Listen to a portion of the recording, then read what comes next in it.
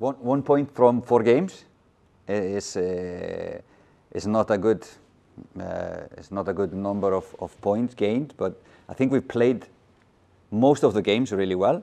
The reason for only 1 point out of 4 games is, we can find a lot of reasons. Some reasons we cannot control. Corona, referees, VAR, other things that we cannot control. So we focus on the things that we can control. And we are trying to fix every day the way we are playing, how we can improve, and so on and so on. So this is what we focus on. But 1 point from 4 games is not a good tally.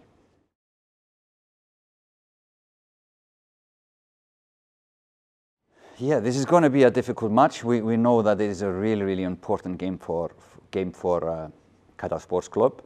They are in the relegation fight, so it's going to be a really motivated team we are facing on Friday. So we have to be ready for this. We are now in the 7th place, but with a win we can go higher. We have a possibility of going higher. So this will be our goal, to win the game and climb a little bit higher in the table.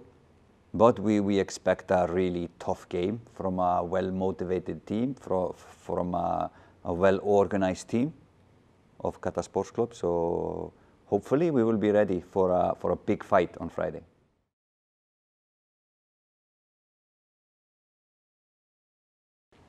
Yes and no.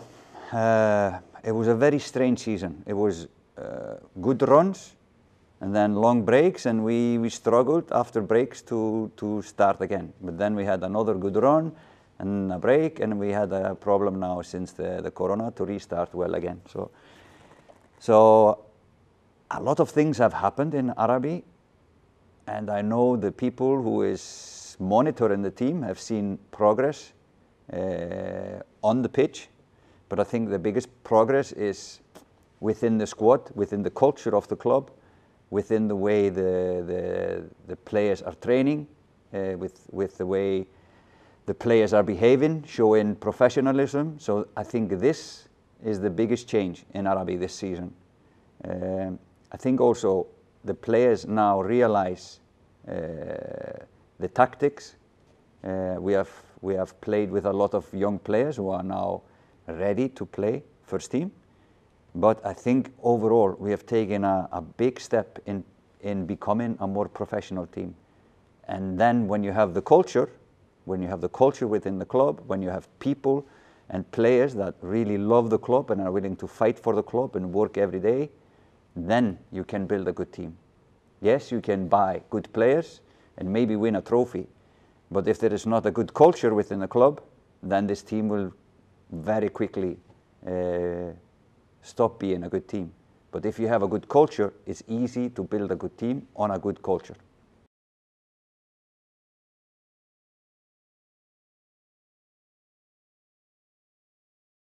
Yeah, I think we have found a good squad of players. I think it has taken more than a year to find out what players we think will be future players of Arabi, to find players who we think will be the best players today to carry this work on and continue to improve, to find the right players to continue to improve.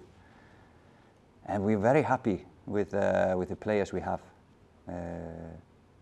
And then we only need a little spice to win games that we have been drawing, to get draws from games that we have been losing.